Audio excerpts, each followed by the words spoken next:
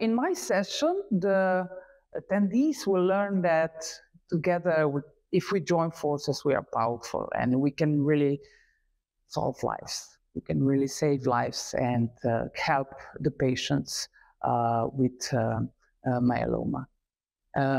Another thing is that they will learn that if you think strategically and think about fundraising and do it with professionals, then there's guaranteed success.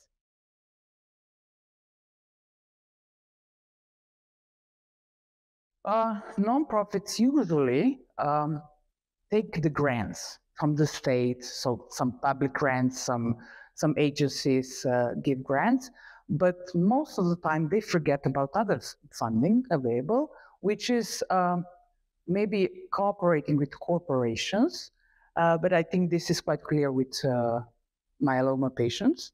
But they forget individual giving, and they forget some social economy, actually.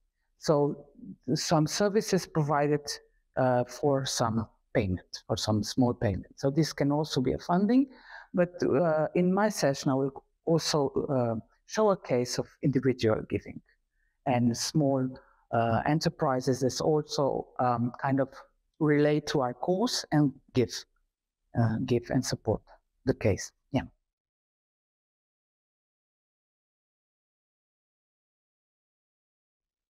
I think the first thing is to plan. The first thing is to plan how to fulfill the mission.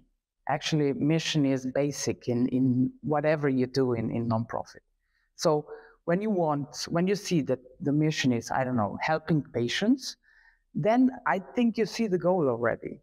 And then you just have to think, how will I achieve this goal? So, do I want to do the advocacy? Do I want to raise awareness?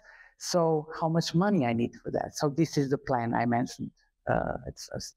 So how to kind of strategically really plan all the activities that will not only do a great program, but also finance it.